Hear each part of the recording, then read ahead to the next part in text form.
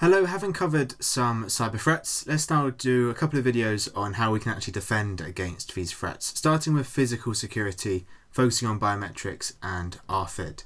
So first of all, physical security is all about you protecting the surroundings of a computer system in particular. So we're thinking about things almost unrelated to the computers themselves. We'll look at digital security in the next video, so things on the computer. Physical security are things around the computer, is the idea. And some are really, really obvious, right? In my picture, I had a CCTV. That's quite an important physical security method, to be honest. But also things like locks. Just making sure secure doors are kept locked. Right? If you've got a server room, make sure it's locked after the technician leaves, for example, because otherwise anybody could just stroll in and access your computers. You might even hire actual security guards to patrol and ensure things are locked up. Another example of a very simple, really, method which can help is using privacy screens on monitors. Now, you might have seen these on phones as well. We put sort of almost like a screen protector style film across the monitor. And when you look at it straight on, it looks perfectly fine. But from an angle, you can't really see anything on the screen at all.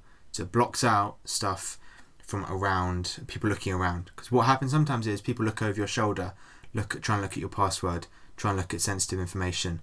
A privacy screen can limit this.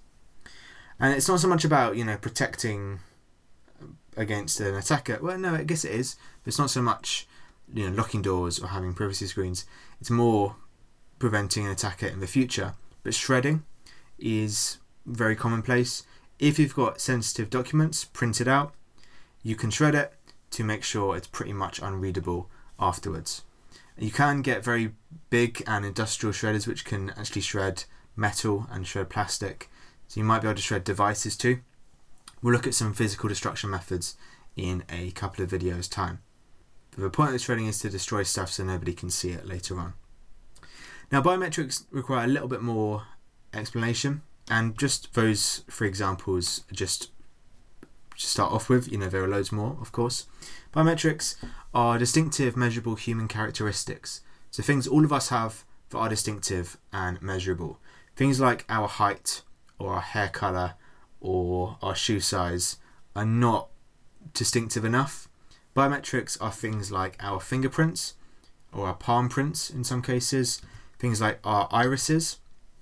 So the iris is the coloured bit of your eye.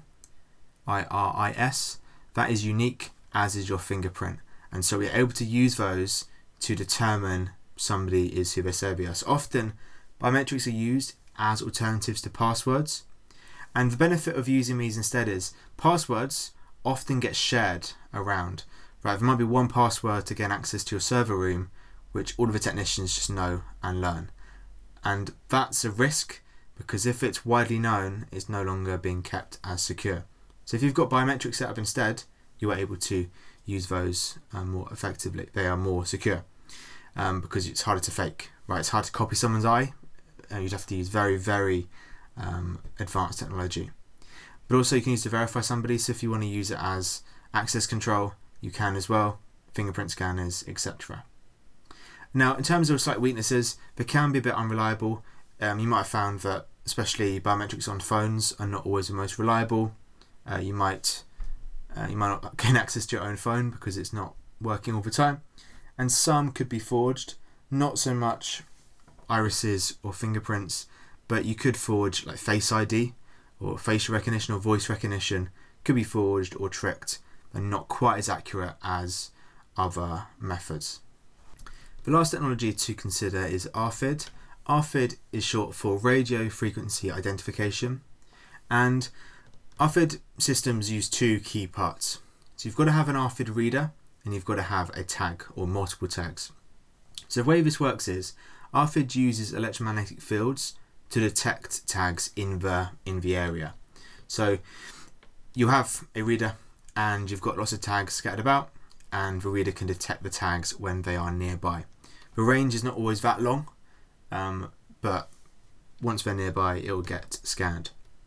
So RFID can be used in security to unlock doors. So if you have, say, an ID card If it's RFID set up, the tag is the ID card and the scanner is what's on the wall here. You can gain access because each person could have a tag which is unique and only allows entry if they are authorized. Now, the benefit of this over something like a lock is you can enable tracking. You can see exactly who has entered each room and when. A basic key you can't track at all, but this system you're able to track people leaving and people entering each of your secure areas. The benefit of RFID is that you don't need to be line of sight. So if you've got a more powerful tag than just an ID card, if you are just around the reader, you can gain entry. So some systems you might not even have to touch it, you can just walk in. If you've got the tag on you, the reader will be able to detect it from a longer distance. Now, tags are sometimes called tokens, but tokens can also be a separate concept in physical security. We looked at tokens back in the context of token ring networks. That's a separate concept, so these tokens are different. A token in security can also be used to verify somebody. So a token is just a little object which can verify somebody. And it might be because the object is part of the RFID system and the little tag, the little token could be used as a tag. But equally, it might be used as part of two-factor authentication. Two-factor authentication is where you have to put at least 2 bits of information in to access to a system. So typically, you put in your password and that's it. That's one-factor authentication.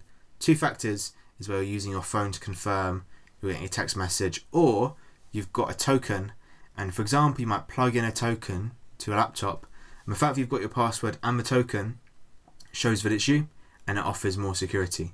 Because somebody could guess your password, but it's unlikely they're going to have access to both your token and your password. So having a physical device to help verify you can be more secure.